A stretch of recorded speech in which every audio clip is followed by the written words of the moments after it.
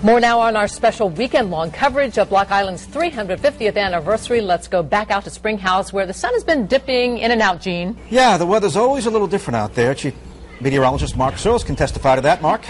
No, absolutely. Yeah, and the locals will tell you the same thing, Gene and Patrice. The weather here on Block Island is quite often very much unlike as it is on the mainland. And certainly today, we had some heavy driving rain and a strong southeasterly wind. So as we were out at the Southeast Light and at Mohegan Bluffs, we really could see the effect that that type of weather was having on the bluffs and its major problem concerning erosion. Take a look.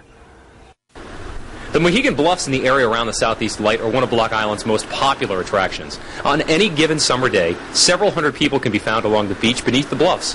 The history is rich. Did you ever wonder where the bluffs got its name?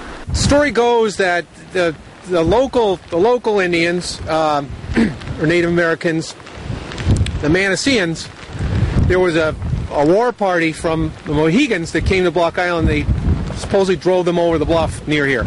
The walk down the bluffs is steep, but thanks to the work of the Rhode Island DEM back around 1980, these steps make it a lot easier. The town of New Shore maintains the stairs today. All right, so we're about to walk down the steps down to the bluffs now. Are we going to see anything interesting along the way?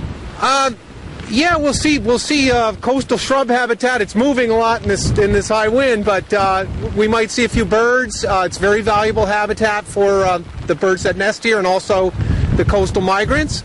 We'll see the ocean. We'll get a good look at the bluffs. Yeah. It's a heck of a day out on Block Island. Just a little bit of wind. All right, we're heading down.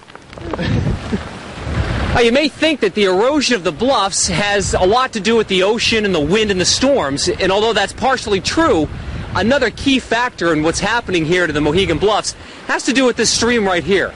It may look harmless, but it plays a major role into what's happening to the bluffs. It's a natural process. Experts like Chris say we need to adapt to it and understand it before it's too late. Yeah, so the bluffs have, they've got the water coming at them this way from the ocean, and then they've got the groundwater pulling them out. So they're in a no-win situation. It's just a matter of time, isn't it? Yeah, right. We were talking before, but the island is not made of bedrock like some of your points on the mainland. So the forces of nature can combine to just continue to make the island smaller through erosion.